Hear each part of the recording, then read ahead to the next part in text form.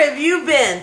So you want to go the opposite, huh? Normally you do savory and super spicy. So I guess now you want to try sweet and super mild?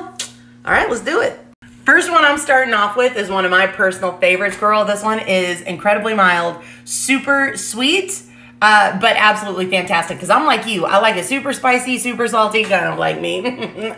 But this is fantastic. It is a honey mustard sauce. It's got raspberries in it, but it's got mustard seeds in it. And when you eat it, the little seeds, they pop in your mouth.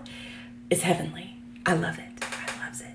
Another sweet and mild that I'm going to recommend is the green apple jalapeno. It's not super duper sweet, but it is super duper mild.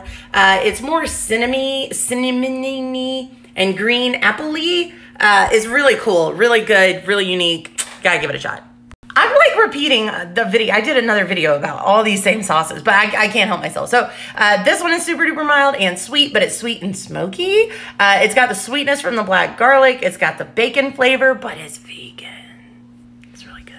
Another one that I just got back in recently is hot honey from the Spicy Shark.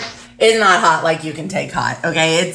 It's honey with a mild warmth to it, but it's fantastic. So if you're into sweet and you're into mild, or even if you're not, go to the link in my bio, go Spelunking in the Cap Cave, go looking around, get you some, and if you try it and you like it, or even if you hate it, let me know. Tell me all about it. Tell me what you think, and tell me how I did pairing you with sauce in the Cap Cave.